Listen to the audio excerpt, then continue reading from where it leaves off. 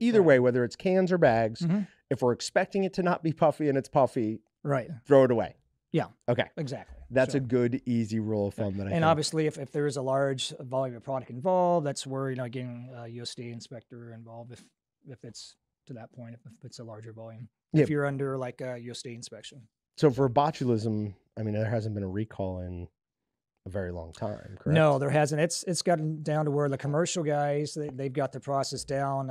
I used to work for a company that did retort processing of some products, and you have to go through better process control school, where from maintenance all the way to the operators to management that does a final review on the records just to make sure, hey, we have all these hurdles in place and these systems of checks and balances and verifications that there's not going to be issues with that. And you're right, the process has been down to where it has not been an issue for years. I'm For a long assuming time, yeah. you said like the 70s. The 70s Yeah. was the last one that I found that was a major outbreak.